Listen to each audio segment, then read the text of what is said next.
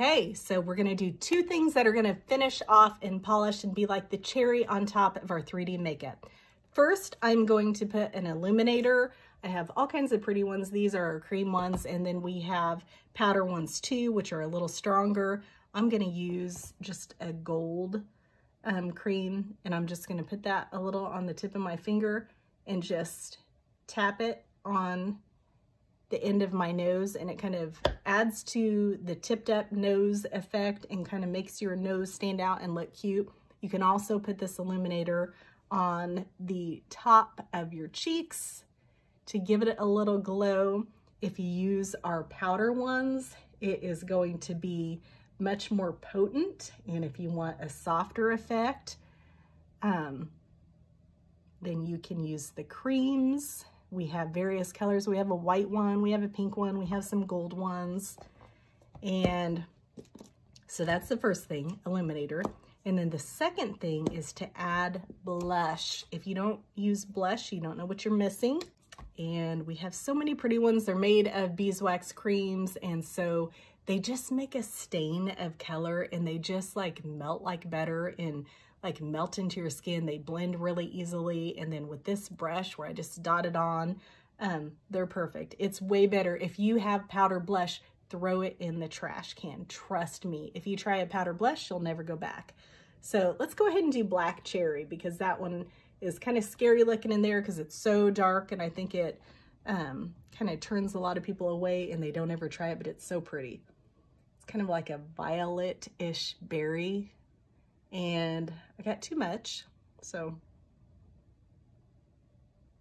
I'll just add a little of that in my lips. But you just dot it in and it makes this pretty shine. Now this isn't one of our glosses. I think it's a semi-gloss. And so it, you know, increases that shine a little bit. That, you know, we talked about that glow with the bronzer. This gives a little bit of it too. If you use one of our glosses, it does it up even more. All of our lip and cheeks double as lip colors too, and they are so pretty. And I'll go ahead and put a little on my lips. If you use your fingers, it is going to go on more sheer. And if you use a brush, it will be more